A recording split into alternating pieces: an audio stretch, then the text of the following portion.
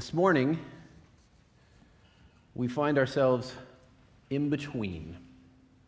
Well, not really in between, more at the beginning of something new. We just finished an amazing series called Explore God. And Explore God was this incredible citywide adventure where about 370 churches studied the same 7 topics. It was powerful. It was incredible. It was neat. It was beautiful watching how the city moved together in this conversation. It was as if it was guided by some other force. And I would like to say that that other force was the Holy Spirit of God. And it moved in very powerful ways. Lives have been changed and moved. As we dig into our series, our new series, we started out with Explore God. And this month of November, we're going to be talking about experiencing the Holy Spirit of God. And then in December, we'll be discovering Jesus. It's a really, really exciting time in the life here at Shepherd of the Hills, and I want to invite you to pray with me.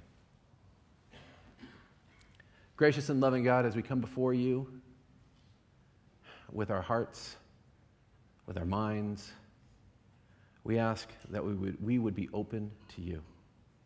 We would be open in ways that we have never been open before. We ask that we would let go of our history and begin to meet you in a brand new way. We pray this in your Son's holy and gracious name. Amen. There's a couple things that Mr. Coulter asked me to remind you of. And the first thing is, we don't want you all to forget about your pledge cards. We're collecting our pledges for the 2014 budget, and we need your help. This is how the church determines how it's going to fund its next year. It's through the pledges of congregants just like you. So if you haven't already taken and filled out one of these cards, we encourage you to prayerfully consider what gifts you can give back to the church. We would be honored to receive those. And they are located in the far back of the sanctuary. The other thing is, this Sunday after church, following church, a lot of our students are going to be meeting at Mighty Fine Hamburger for our Mighty Fine Invasion. So if you're getting hungry for lunch at the end of this, we want to invite you to come join with us and eat some good food, laugh, and just be a family together. How many people like Mighty Fine Hamburgers? How many people don't care? Okay, good. Good. All right. Now, the Holy Spirit. The Holy Spirit is one of those topics in the life of the church that gets people a little bit antsy, a little bit uncomfortable. So here's what I want you to do. Everybody say it with me. Holy Spirit. Holy Spirit. Now I want you to say it like you're from a charismatic church. Holy Spirit. Holy Spirit. Thank you. Okay. Now we're going to find ourselves somewhere on that end of the spectrum. Somewhere in that spectrum, you'll find yourself either at Holy Spirit or Holy Spirit. Okay. So just say it however you want to say it. 1, 2, 3.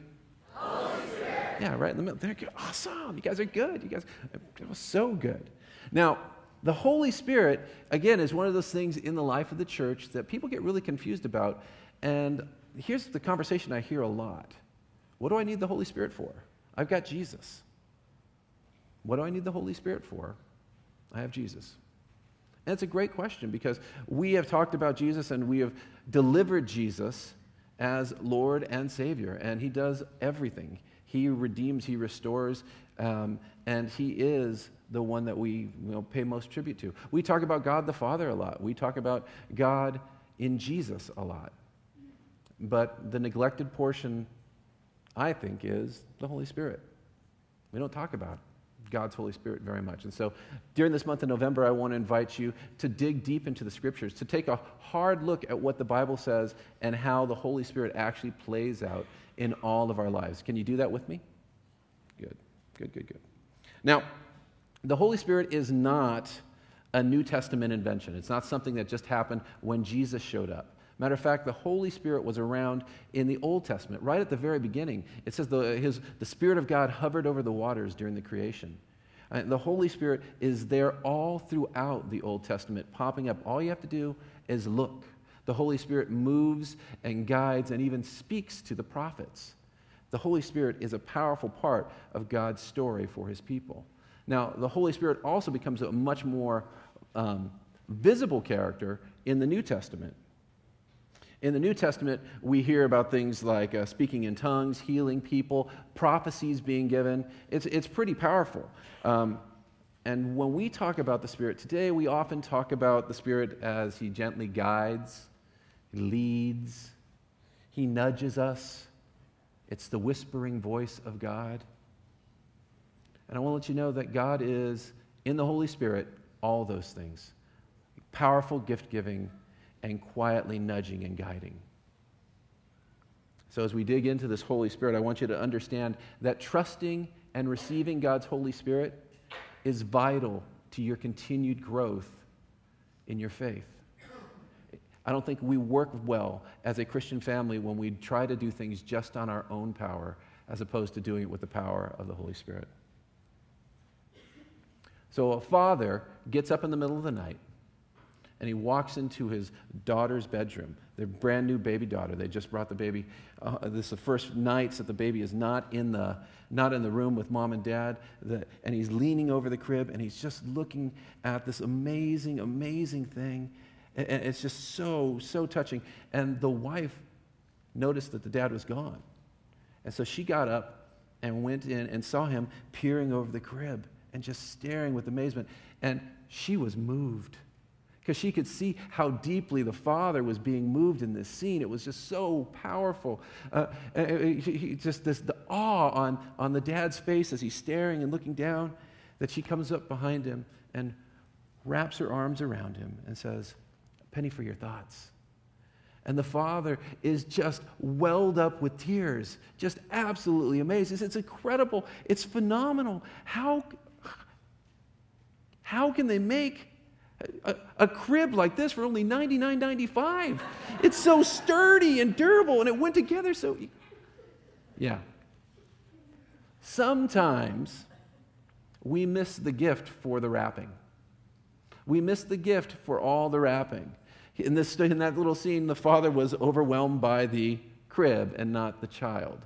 The center of the picture should have been the baby, but the father was focused on the craftsmanship of the crib.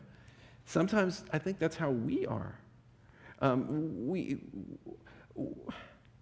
We look at what God gives us and we only see the outside, and we don't see the depth of the heart of what He's giving us. The Holy Spirit is this powerful portion of God that's sometimes a little bit spooky, a little bit scary, a little bit uncomfortable. But just like at Christmas time, there's different kinds of people that receive it.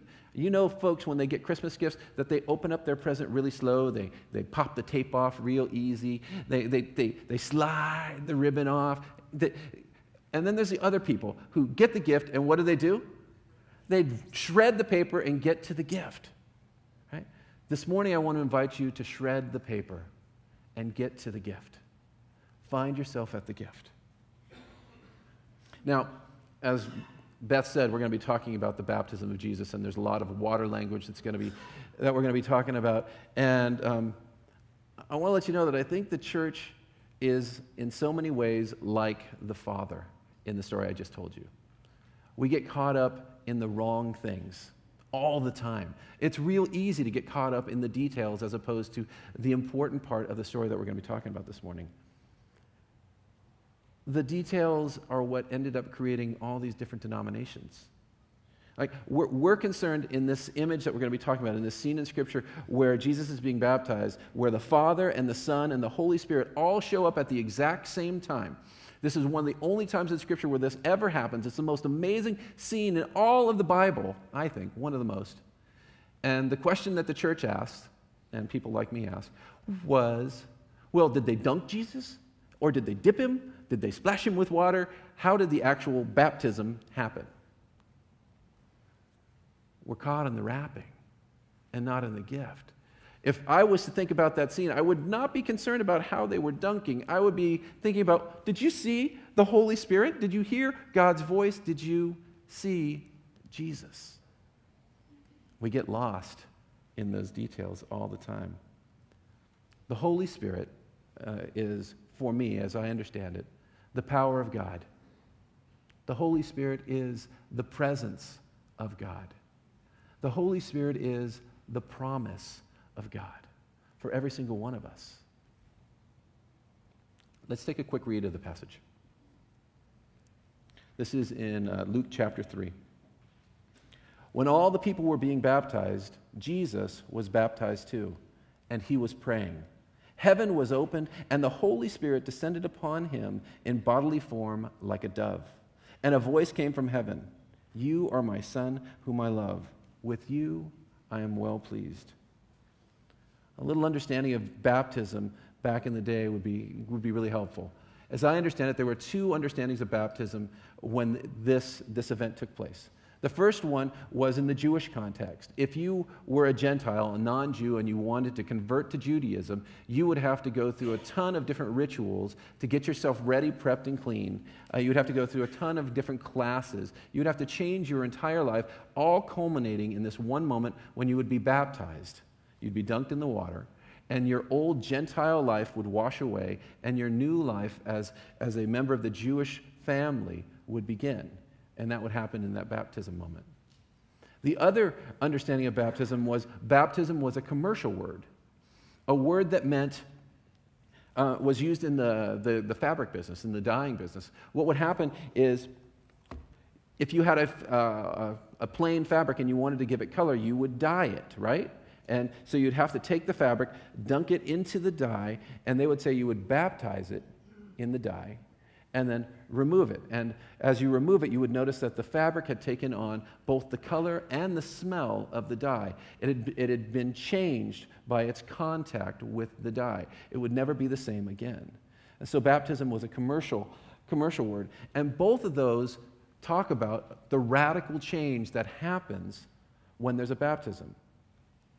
And I think there's a radical change that happens when there is a reception, a baptism of the Holy Spirit. That is when God's Spirit moves in you. A little more context. Jesus had to travel all the way from Nazareth down through Samaria to get to where John was doing this baptism. And John's baptism was a baptism of the repentance of sins. John was saying, if you do this, after you get dunked, splashed, dipped, or whatever happened, turn away from your sins.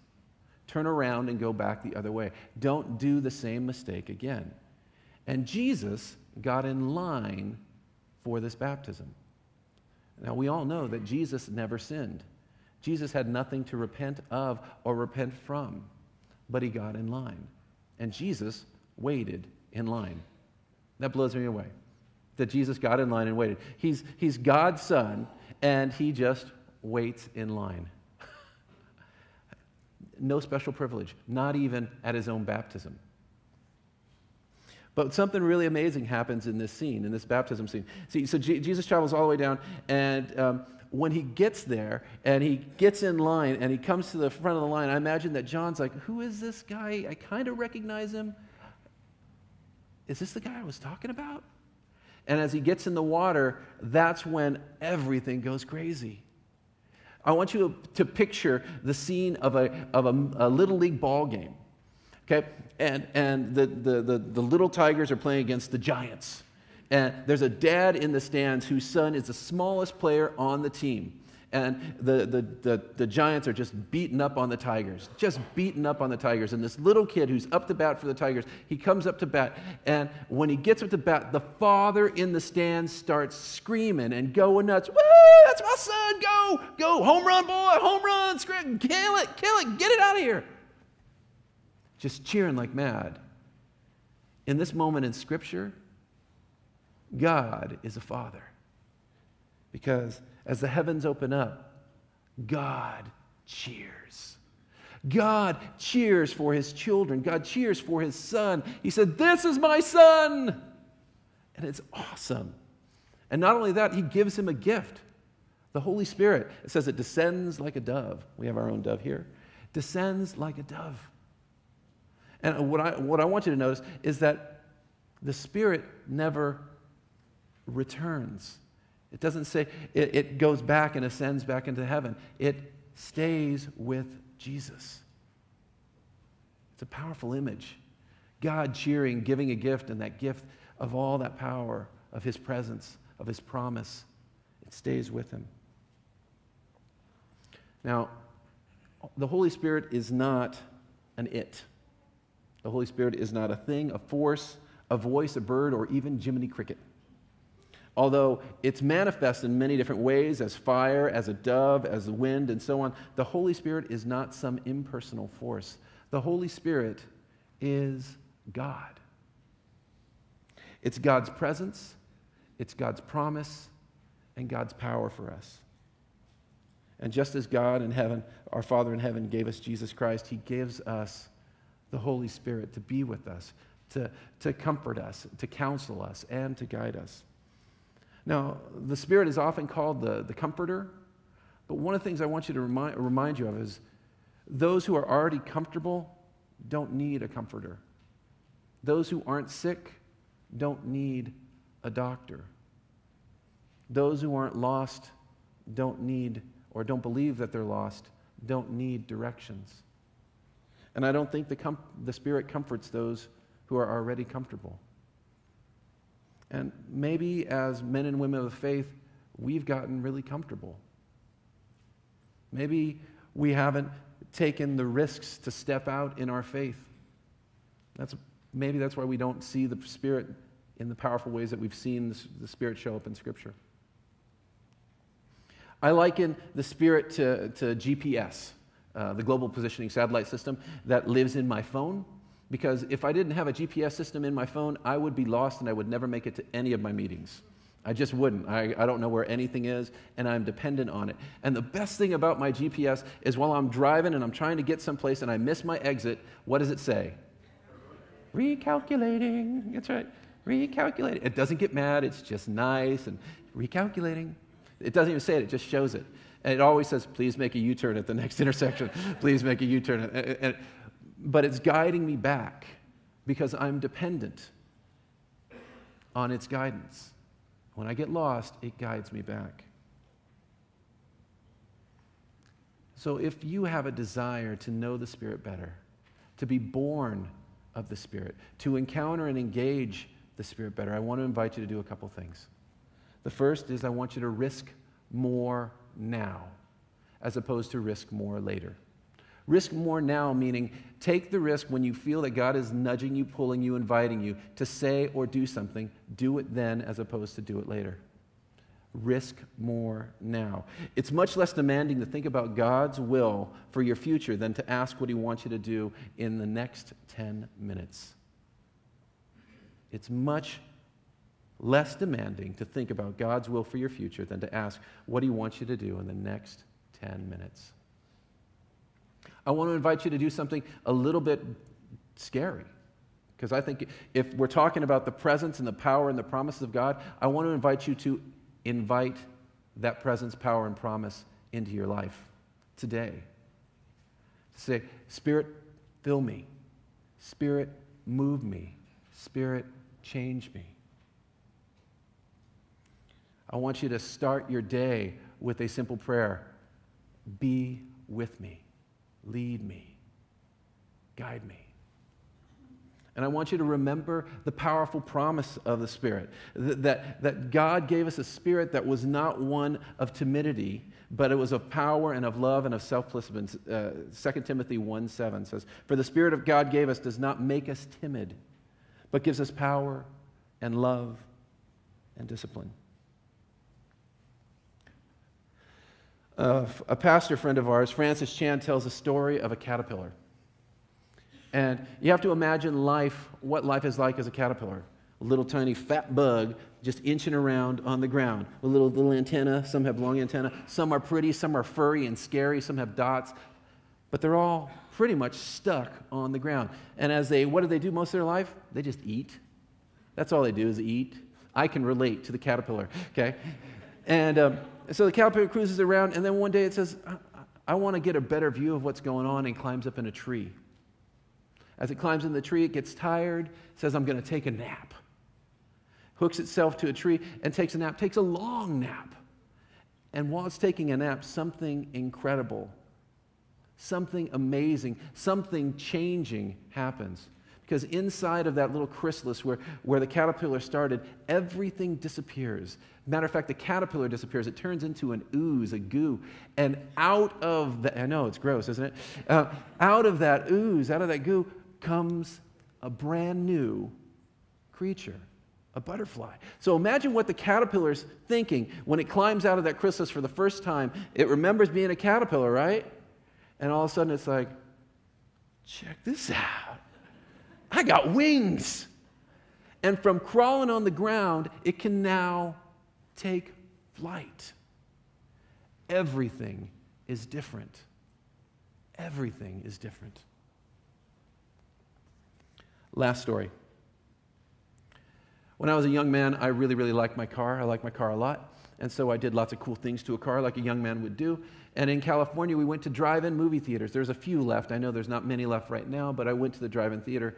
And occasionally, you would see people with spotlights on their cars, and they'd be really cool, and they'd shine the spotlight on the screen, and, whoa, check that out. Well, I wanted to be one of those cool guys, but I wanted to be super cool. So I bought myself a 10,000-watt candle power light. Okay? Kind of thing you would find on a helicopter, just blind everybody. And so I hooked it up directly to my battery, put a hole in my car, dragged the wire all up to the front, and it was awesome. So when people broke out their super lights, it's like everybody's got a little flashlight, little bam, my flashlight, man, it's like super amazing and powerful. I was like, that was cool, I'm cool. It's because I modified it, I made it work better. Just was good. So I decided I was going to go to the snack bar, and I put my light down, walked over to the snack bar and waited in line forever, like everybody has to wait in the snack bar. And I'm heading back, and another guy's walking to the snack bar, and he says, "Oh, by the way, your car's on fire." What? He says, "What do you mean?" And as I walk back, there's like smoke pouring from the hood of my car. Just pouring. So I open up the hood, and the wires that I had added and modified to my car were now glowing red hot. And basically, my car was on fire. So I had to yank those wires out and quickly get a fire extinguisher and put the fire out in my car. It was more exciting to watch me than it was to watch the movie. But the point of this story is this: God's Holy Spirit refuses to be modified. Okay? You can't have God in balance with the rest of your life. There's no God and my life. It's God is my life. God refuses to be in balance. Bible translators have often had a hard time coming up with words for Holy Spirit. And in one particular instance, they're translating for a language in Africa, and they just don't have a word for Holy Spirit, and there's nothing to reference it at all. And so they're sitting on the docks watching the porters carry luggage from the boats to wherever they're taking them. And what the guys will do is they'll put all these things on their head, and then they'll run them to wherever they need to go. There's always 5 guys, but 4 of the guys would put stuff on their head, and the 5th guy, well, he didn't put anything on his head. He just ran alongside him.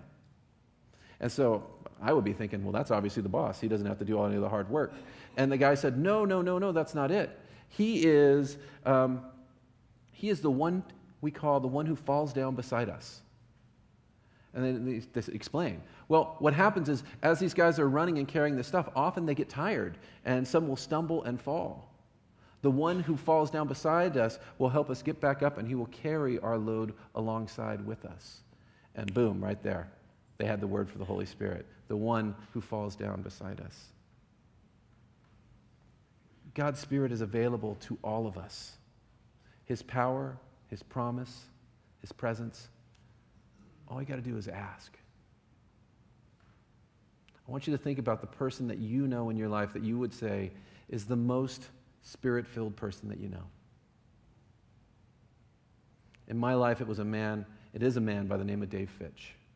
He approached me on a regular basis. He worked with me in my student ministry in Southern California, and he always started our conversation off with this: "Hey, Mike, how's your quiet time going?" Because he knew my heart, and he knew where I struggled. And he would share his heart with me, and he was open and honest and deep and caring. And he was the example for me. He showed me what it looks like to be a man who loves God and is led by the Spirit. Who are those people in your life? Can you follow their examples? Invite God's Holy Spirit in you today. Allow Him to do His amazing transformation in you. Allow His presence and His power and His promise to dwell deeply in you. Would you pray with me?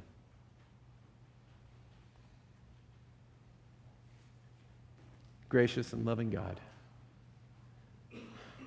we need you more than we could ever imagine. As we try to do so much of this faith following you on our own, when we do it on our own power, we do stumble, we do fall. God, help us remember that you've given us one who runs beside us, who will never, ever, ever abandon us. Help us to trust in the promise that you've given us in your Holy Spirit. Help us to trust in the power of your Holy Spirit. And help us to lean into the presence that is with us right now as we make choices today about how we're going to follow you, how we're going to be born anew in you. Father, hear us as we pray.